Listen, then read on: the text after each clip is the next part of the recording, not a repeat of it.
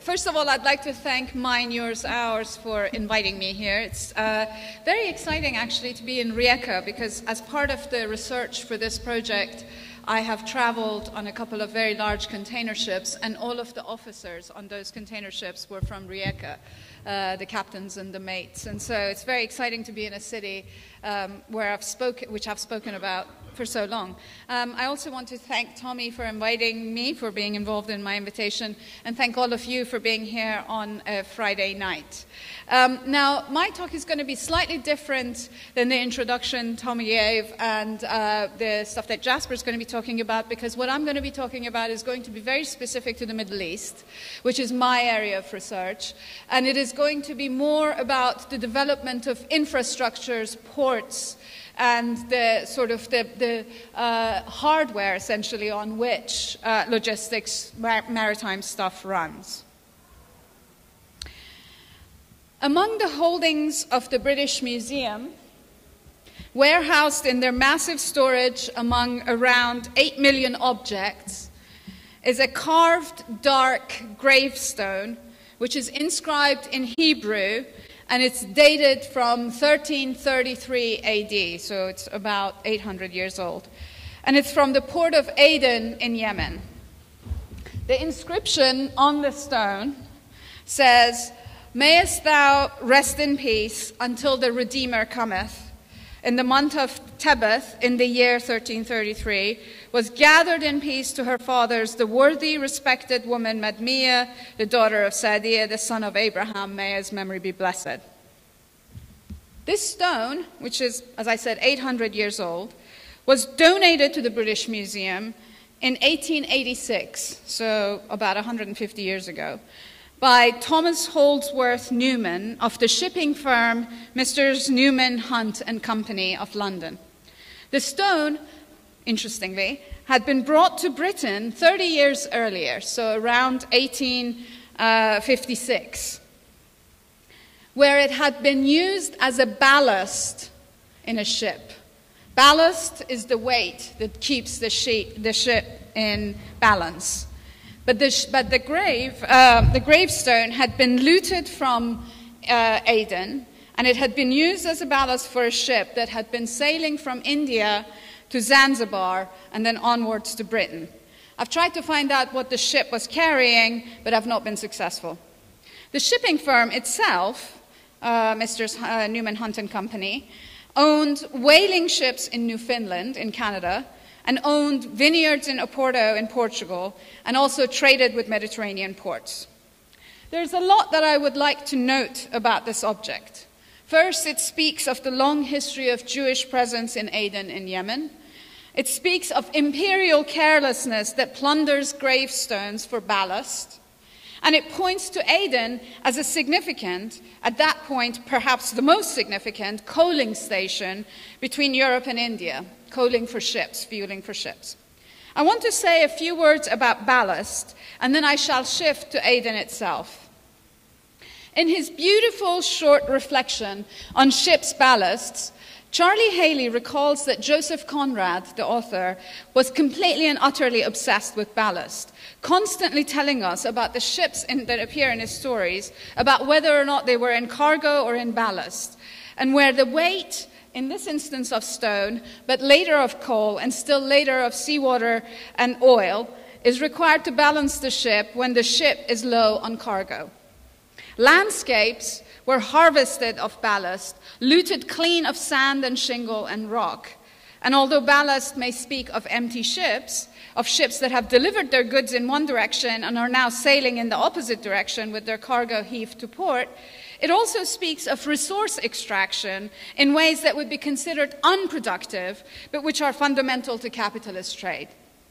This resource extraction transformed landscapes in ways that have been forgotten. Once a ship arrived in port, ballast had to be discarded. This shingle, sand, rock, stones had to be discarded.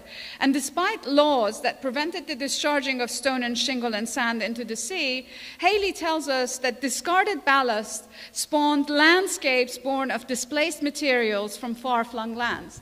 So there's a ballast hill in Seattle in the US, and another one in Newcastle in the UK.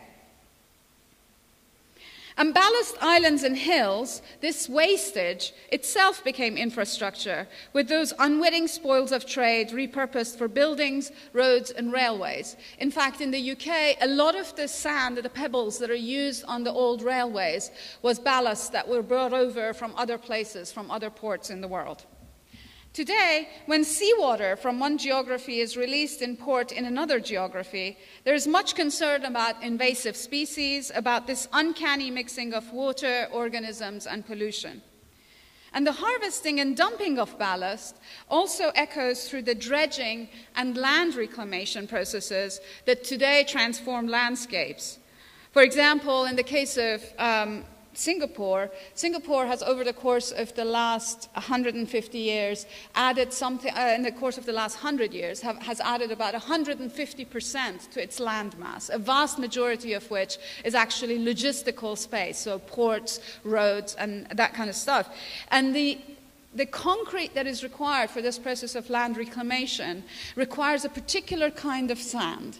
This particular kind of sand can't be desert sand because desert sand is too fine and it has been eroded by the wind. And so all of the grains of the sand are equal in size.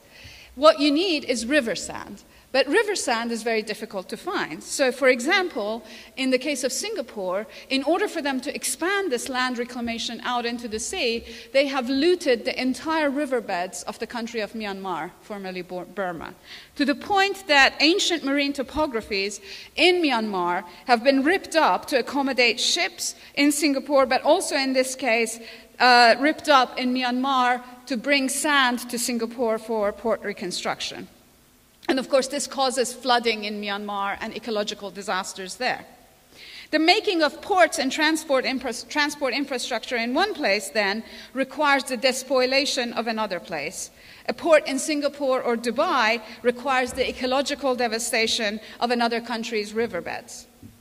I think ballast is crucial in thinking about shipping precisely because it reminds us that the movement of ships across the seas is not simply about the movement of cargo or about production and circulation, or at least it doesn't stop there.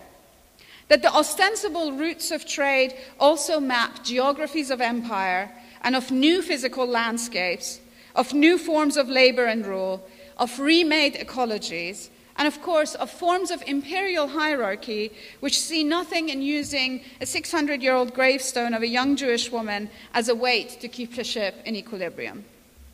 But this story also reminds us of the centrality of empire, with its tentacles of violence, with its narratives of security, and with the ways in which trade routes and military logistics networks seem to very comfortably overlay one another.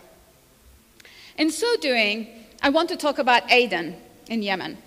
And I do so because the rise and fall of Aden, at once the most important, which was once the most important port of the Middle East, and today it's a destroyed backwater, lacerated by bombs and missiles and siege, also says something about other ghostly presences of empire and imperial forms in today's logistics. Now, these cranes are familiar to us, and they actually could be interchangeable. The sublime aesthetics, the awe and terror of logistical landscapes, all those extraordinary vast ports with their cranes reaching to the sky and the puzzle pieces of containers stacked in asymmetrical mountains, often conjure up an irrevocable rupture from the past, heralding something new, as yet unseen, as a kind of threshold of transformation in the character of capitalism. We hear about an age of logistics or technologies of circulation and automation that remake the world in ways not yet seen. I don't deny the awe I feel when moving through these logistical landscapes, with transport infrastructures mapping not only what is, but what goes and what becomes. I admit that whenever I visit a port city, the first thing I do is organize a tour of the industrial harbors and look for the palimpsest of histories of trade in the crumbling wharves or the sleek and streamlined container terminals. Often when I'm traveling with my children and we go to a port city, they know that the first thing they're going to have to do is come with me on a tour of the port. It really annoys them, but they've become accustomed to it. I confess that flying over busy straits, say Bosporus or Malacca or Gibraltar, that extraordinary traffic in ships, especially in the long, sleek tankers and the behemoth container ships, exhilarates me. But despite the feeling of newness in this aesthetic sublime, these logistical landscapes, both at land and at sea, are haunted by theirs and our colonial pasts. In what remains here, I will reflect on these hauntings through a consideration of the emergence and decline of ports and maritime transport infrastructures in the Arabian Peninsula, and especially Aden. Whether it's route-making and enduring transoceanic connections of labor and trade and war, or it is the geography of ports and inland transportation crossroads and hubs, today's transportation sector echoes colonial pasts. Aden was conquered in 1839 by British warships from the British Governorate of Bombay in India, which used the excuse of a ship's grounding and outrage against that ship's women passengers to open fire on the port of Aden and eventually annex it. So this was in 1839.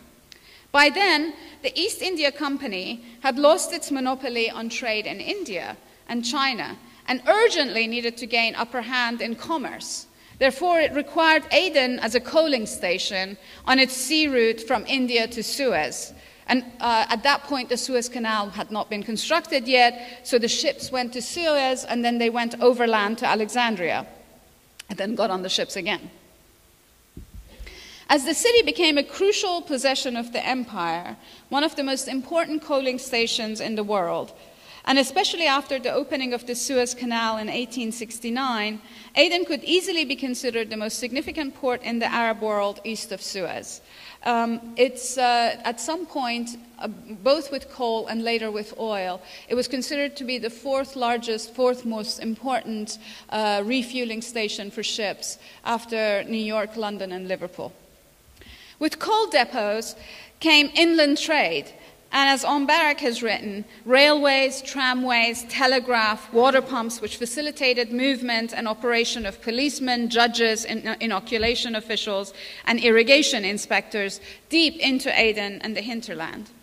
Aden was so significant an outpost that many a well-known writer and poet actually went from Europe to Aden to earn a living as functionaries and merchants. So, for example, the famous French poet Arthur Rimbaud worked as a coffee trader in Aden and lived in a house that at the time faced the sea, but which in vast projects of land reclamation in the intervening years is now buried deep in land about a kilometer from the sea. Some decades later, the great Paul Nizan, another French author, who had run away to Aden in his late 20s and early 30s, wrote of the transformation in the commodities of trade that also transformed the infrastructures of Aden. He wrote, and I'm quoting at length because it's so beautiful, he says, not so long ago, he's writing in the 1930s now, not so long ago, Aden was a coaling station. Oil brought with it its offices, docks, the blank tanks of the Anglo-Persian and Asiatic petroleums, and intrigues that roused the emotions of the potentates who have become sellers of oil and buyers of gasoline for automobiles. A little war for concessions is spreading all around. In Arabia, the smell of leather and the smell of oil that grows more insolent every month are replacing the smell of coffee from Sana'a and Harar. As with coffee, so with oil.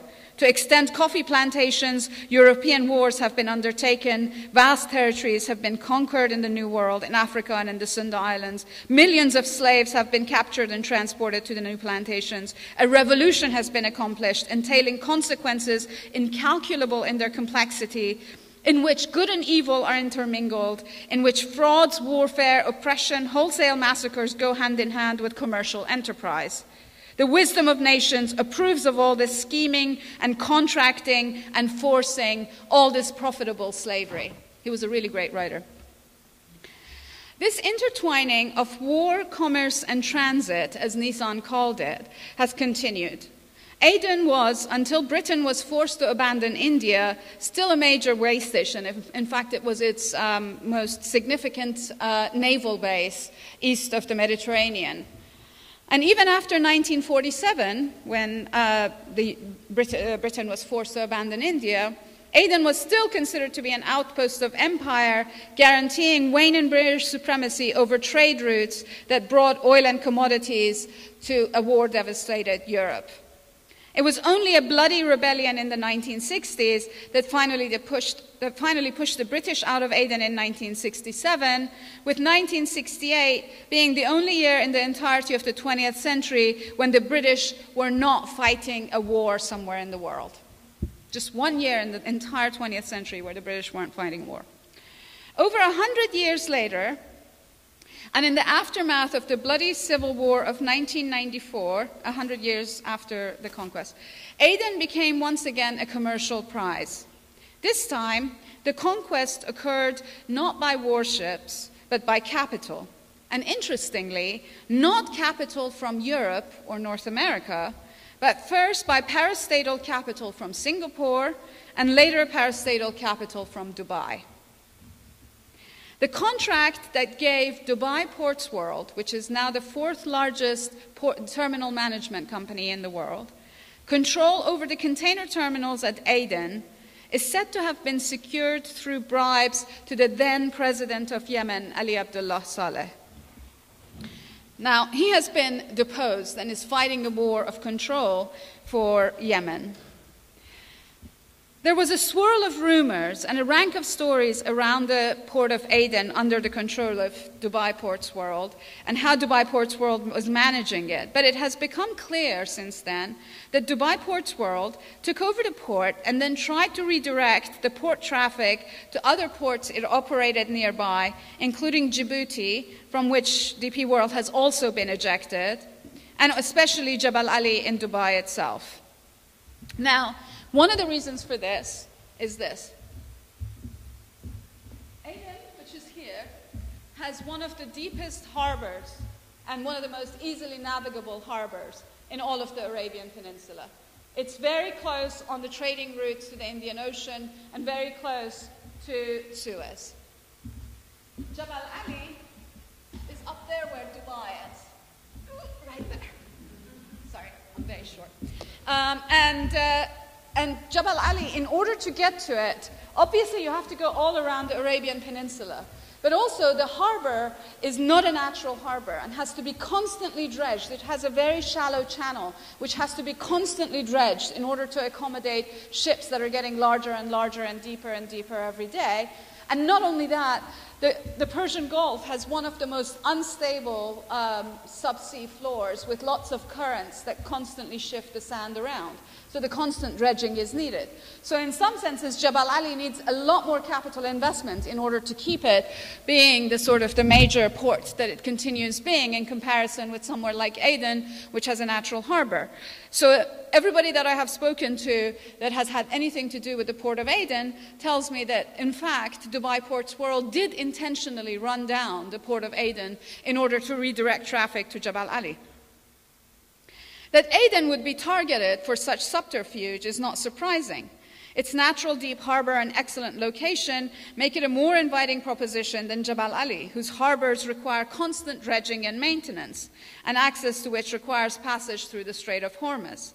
That DP World engaged in such subterfuge in such a brazen and shameless way, and that the government of Yemen eventually withdrew the company's contract, are perhaps more of a surprise. But in that maneuvering also, there was something of the colonial company maneuverings. I mean, Dubai Ports World, the way that they drew up the contract, the bribery that was involved in it, the way that they got it, on every way that they did, actually weirdly reflected the way the old colonial companies did business. Of concessions and contracts and monopolies wrested by force, and of contracts being considered provisional as far as profit and power are concerned. Today, Aden's port lies in ruin after a war waged on the country by Saudi Arabia and its allies, including the United Arab Emirates, the home of Dubai Ports World. In the swirl of conspiracy theories, one hears that part of the reason for the war is Saudi Arabia's stoking of sectarian wars, but also of access to routes to the Indian Ocean for the transport of oil. This conspiracy theory comes about because there was a WikiLeaks leak of Saudi document in which they were arguing for routes to the Indian Ocean directly either through Oman or through Yemen. But as likely a scenario is also the destruction of Yemen's transport infrastructure in favor of competing ports on the Red Sea, for example, Saudi's King Abdullah port, and the Persian Gulf, Jabal Ali. There are even rumors today that the revival of the port of Aden will depend on it being incorporated into the networks of trade that Dubai Ports World ties together throughout and beyond the region. So there's conversation again about Dubai Ports World going in. This brass knuckles violent form of geopolitical economy is unsurprising given the ways in which dream worlds of strategy are imagined and layers of power. And Aden is considered to be a strategic stronghold, not only for trade, but for military expansion across the East. In a different context, in his magnificent Moby Dick, Herman Melville has written about how commercial whaling and conquest went hand in hand. He writes, "If American and European warships now peacefully ride in once savage harbors, let them fire salutes to the honor and glory of the whale ship, which originally showed them the way and first interpreted between them and the savages." So wherever the whale ships went, so did the navies of the US and Europe. Much the same could be said of the ships of the East India Company. Where they went, the empire followed. The inextricability of commercial and military aims, of course, is crucial to the government of both state and commerce and of the seas. Now, take a look at that map. And look at the density of the routes in the Pacific of the whaling ships. And then look at this map, which is a map of the annexations of islands in the Pacific. And in fact, those maps, the density of those routes, very nicely overlay one another. When in the last couple of years I have traveled on container ships from Malta to Dubai, I have to confess to being overwhelmed with awe for the sublime sea, with fascination with the vast behemoth of machinery carrying me and thousands of tons of goods in the seas. Standing on the deck and looking out to the Mediterranean or the Red Sea or the Indian Ocean made me want to think of the sea as something eternal, transcendental, and grand. And yet, the sea is made by humans as much as land is. Underwater cables, for example, crisscross seabeds. And as a fabulous new book by Nicole Starosielski tells us, this geography of undersea networks contains histories of cable laying, militarization, and economic deprivation, where new modes of spatial organization have led to the displacement of local residents, closure and enclosure of vast public spaces, and a reorganization of racialized labor regimes. It has always struck me that the way to think about the sea as a geography is to think of the sea not only as this three-dimensional space with palimpsest of power embedded therein, but also to think of the sea as history, as the poet Derek Walcott has asked us to. This means that history includes the invisible routes of trade that connect long-standing bonds of commerce and trust from coast to coast. The three-dimensional layers of human labor, which includes cables and shipping channels, but also bones of sailors, soldiers, slaves, indentured workers, and migrants. History strangely shows us the consistency of the maps of war and trade across centuries. Today, what is fascinating is the extent to which these maps of trade, communication, and transport are also maps that can be overlain by the cartography of US military presence in the Middle East. The utter embedding of US military and its malign guardianship of these routes through the control of the sea lanes and the littorals, the coasts, is only one part of a very specific form of securitization of the seas. This is a map of the US bases, and as you can see, the vast density of it is on coastal areas and also on islands through the oceans. Not only that it's universal, though of course many states have a naval presence in some of the more sensitive areas. It's a kind of presence, a kind of legal power, a kind of infrastructural capacity that can only still emanate from a world metropole whose demise is far too often predicted far too soon. Ports are strategic assets. Commercial ships can be commandeered to haul material and personnel for war fighting. Logistics firms become war-fighting machines and adjuncts of military logistics operations. In the Middle East, for example, the biggest client of DHL, all of you guys know DHL, the courier company, their single biggest client is the United States military. And whenever, for example, the US draws down or pushes in its troops somewhere, DHL has to hire something like tens of thousands of people in order to be able to accommodate the demands of the US to bring in bullets or tanks or goods or food or God knows what. This has been true in every war fought by the US in the Middle East. The US Army Corps of Engineers has been crucial in construction not only of ports and dams and roads in the United States, but throughout the world. In Saudi Arabia, in Oman, and in the Gulf, the engineering expertise of the US military has gone into the creation of a vast infrastructure of civilian transport that can be quickly and easily transformed into a war-fighting asset. And when the war is done, or done temporarily, these war-fighting assets can be transformed again into instruments of capitalist trade and commerce. As Deborah Cowan has described in her extraordinary book on the deadly life of logistics, US bases and detention centers in Qasr in Iraq or in the Philippines are transmuted into logistics city. I think this one in particular is very interesting. Camp Bakka was one of 3 major camps in which the US military held detainees during the Iraq War. Camp Bakka was known particularly for the brutality of its treatment of detainees. And in fact, the guy who claims to be the caliph of ISIS, the head of ISIS, was apparently held and radicalized in Camp Bakka. Camp Bakka also, since the end of the war, has been changed, as Deb Cowan tells us, has been changed into Basra Logistics City. So there's a way in which this detention center really comfortably and easily became a logistics city in Iraq. But also in the Philippines, the Clark Air Force Base, which was a major colonial holding of the United States throughout the 20th century, has been turned into a logistics city. This fungibility, exchangeability of the military and commercial functions of infrastructure is, of course, nothing new. And roads, markets, and schools were the holy trinity of colonial pacification through the 19th century.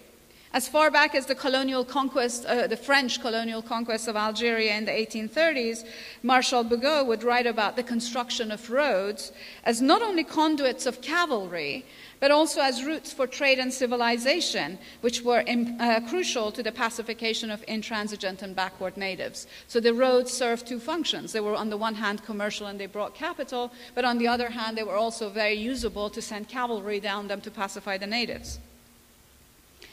But the sovereign form of control over trade routes needs the gunship only some of the time.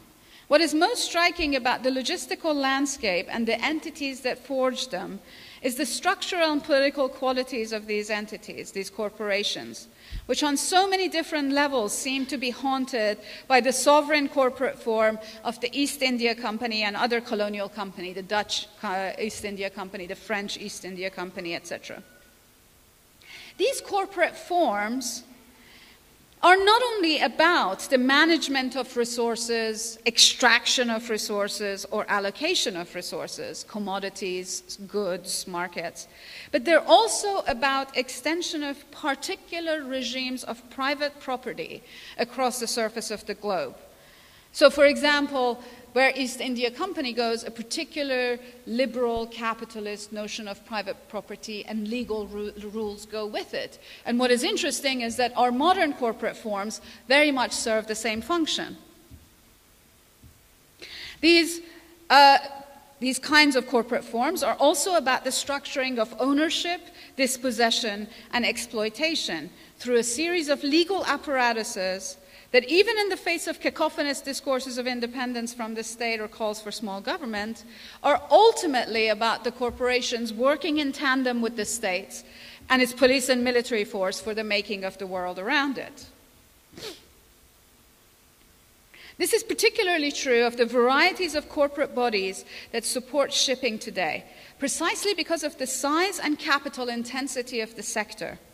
Corporatized port authorities, private or public private terminal operators, shipping firms, construction firms, including dredging experts. All of these corporations are actually incredibly capital intensive.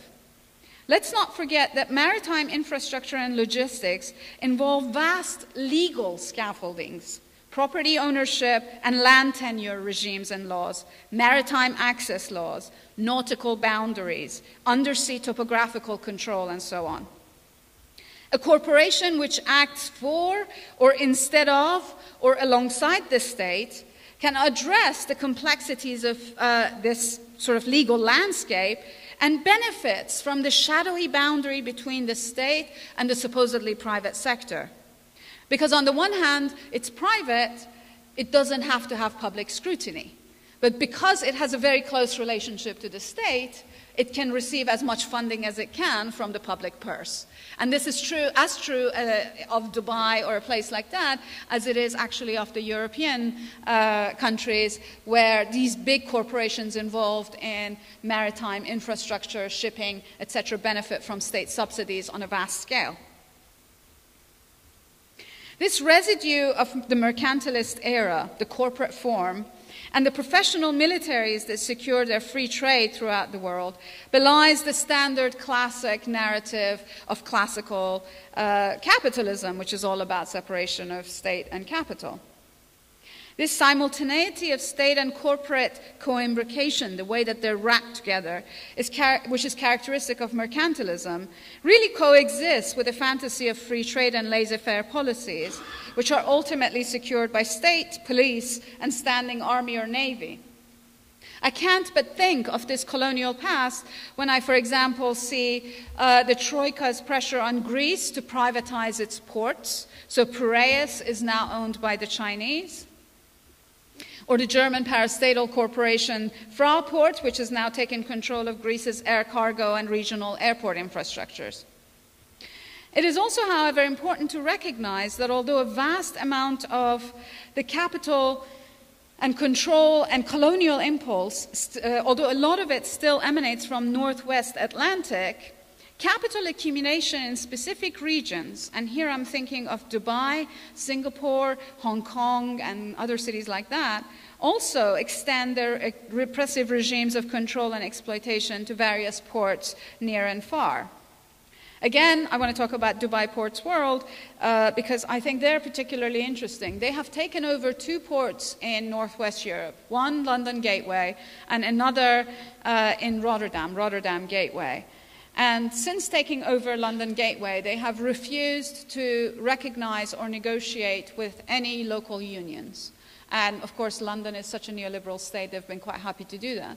In Rotterdam has forced them to recognize the union. But what Dubai Ports World has done is it has tried to bring its regime of control of the workers that it has in Dubai and elsewhere with it to Europe.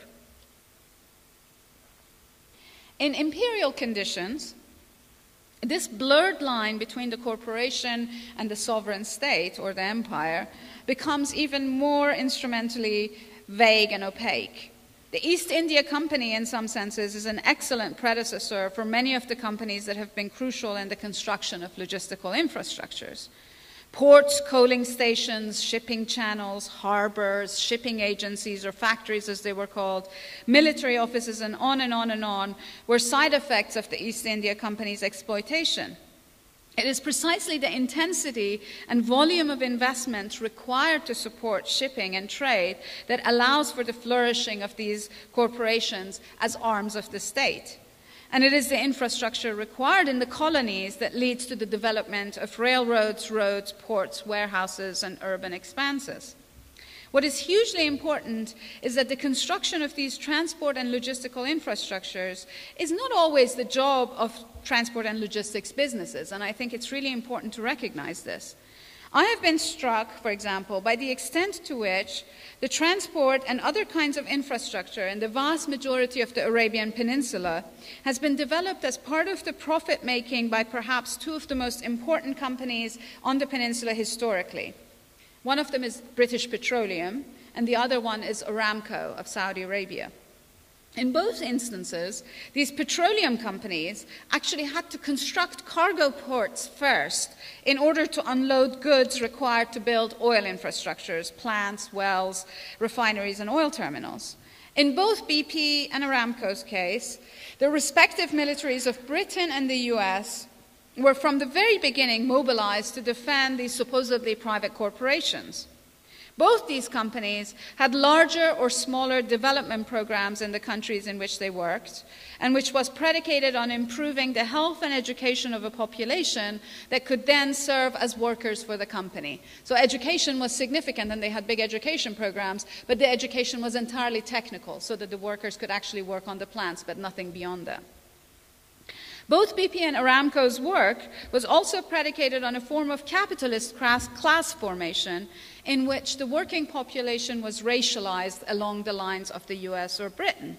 So in the case of Saudi Arabia, for example, the US brought its Jim Crow regime of separation and apartheid to Saudi Arabia. There were housing for the Arabs and housing for the whites, different kinds of standards of pay and living for both of those categories. And as we know, this articulation of class through race is profoundly characteristic of colonial regimes of capital accumulation. But to go back to logistics and container shipping, if we were to think of shipping and transport, of the logistical landscapes, as not only the awesome spectacle of container shipping, then it would become clear that without the vast transformation of infrastructures wrought to construct an oil industry or mining in other parts of the world, we wouldn't have many of the cargo ports, rail and road networks, and other forms of transport infrastructure in the Arabian Peninsula, which makes the region an unlikely transportation powerhouse. In this, the colonial echo is clamorous. The transformation of economic, political, social, and physical landscapes, and especially labor relations, are fundamental to the profit-making ventures of these imperial corporations. As Bruce Robbins has written, infrastructure needs to be made visible in order for us to see how our present landscape is the product of past projects and past struggles. Thank you very much.